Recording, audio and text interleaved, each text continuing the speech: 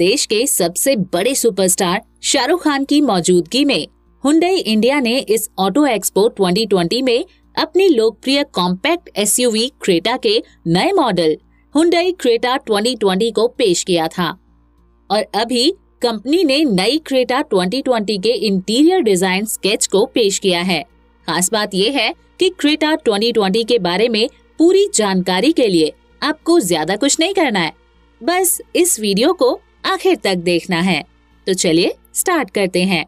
लेकिन आगे बढ़ें उससे पहले अगर आप यहाँ नए हैं तो प्लीज हमारे चैनल रियल ऑटो न्यूज को सब्सक्राइब करके बेल का आइकन जरूर प्रेस कर दीजिए, ताकि आपको ऐसे ही लेटेस्ट ऑटो न्यूज सबसे पहले मिलती रहे। जानकारी के लिए बता दें कि Hyundai ने क्रेटा 2020 को सेंचुअस स्पॉटीनेस डिजाइन लैंग्वेज पर बनाया है। एक्सटीरियर फीचर्स की बात करें तो क्रेटा 2020 में बूमरैंग शेप्ड वाली LED DRLs, LED हेडलैम्प्स के साथ स्मार्टली पोजीशन फॉग लैम्प्स और 17 इंच के डायमंड कट अलॉय व्हील्स दिए हुए हैं, जो कि इसके लुक को और भी ज्यादा मस्कुलर और स्पोर्टी बनाते हैं।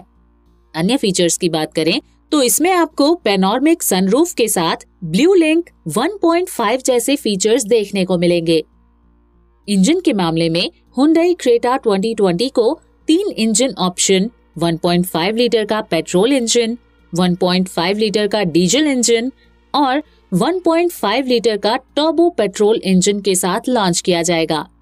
और ट्रांसमिशन के मामले में ये कार 6 स्पीड मैनुअल और ऑटोमेटिक ट्रांसमिशन ऑप्शन से लैस होगी। जानकारी के मुताबिक कंपनी नई Hyundai Creta 2020 को 1 महीने में भारत में लॉन्च कर सकती है। कीमत की बात करें तो लॉन्च के बाद ही इसकी कीमत का पता चलेगा, लेकिन कुछ जानकारों के द्वारा ये उम्मीद की जा रही है कि इसकी कीमत 4.1 लाख से शुरू होकर 10 लाख रुपीस तक रहेगी।